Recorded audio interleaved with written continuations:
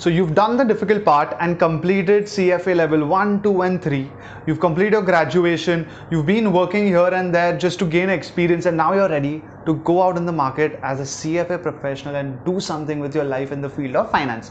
What skills do you guys need after you've completed even one of the #1 courses in the field of finance of CFA? So here are 5 options that you guys should look at in spite of you have completed CFA. Now any of these 5, if you've already mastered it or you've excelled in it in your journey of completing CFA, awesome. Some of these might be covered in CFA but at a very theoretical level, as I'll explain you. So these are 5 additional hard skills which you should either be an expert in or at least some of them. And let me jump right into it.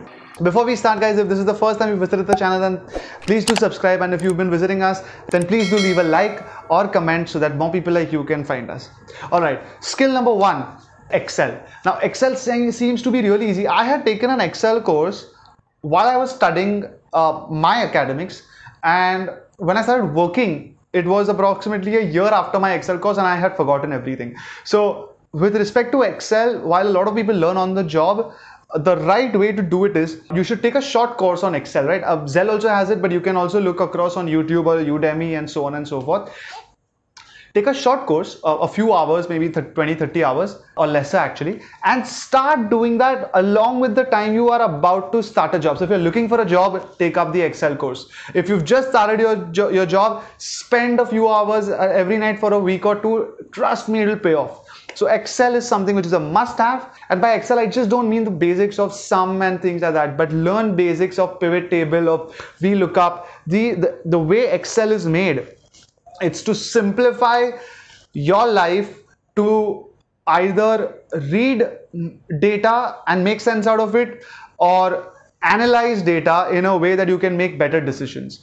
For a finance professional or for a CFA for that matter, this is a skill which cannot be missed. Skill number 2, financial modeling. So what is the difference between Excel and financial modeling?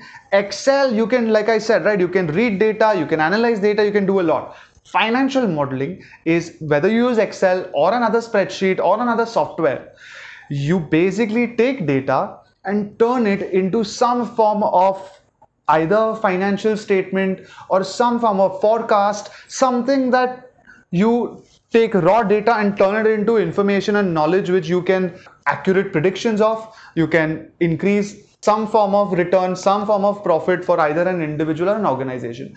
That's what financial modeling is all about.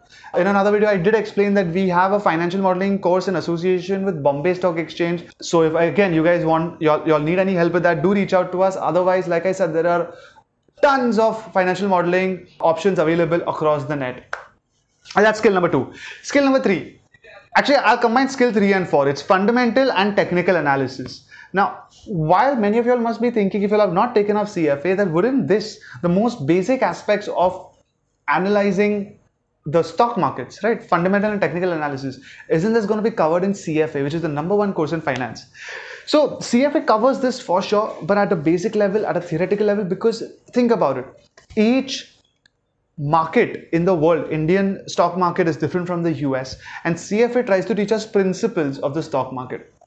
You guys should learn, if you're planning to stay in India at least for the next couple of years, spend a few hours, spend a few days learning fundamental and technical analysis. A lot of people who go into fundamental will never do technical and vice versa. When you're starting your career, your base, if you are just a little more prepared with what the details of these analytic forms are, after you've completed your CFA, while you're working, it might be a little effort, but the return is unreal. Because think about it, you've completed something which is a really important qualification in your life.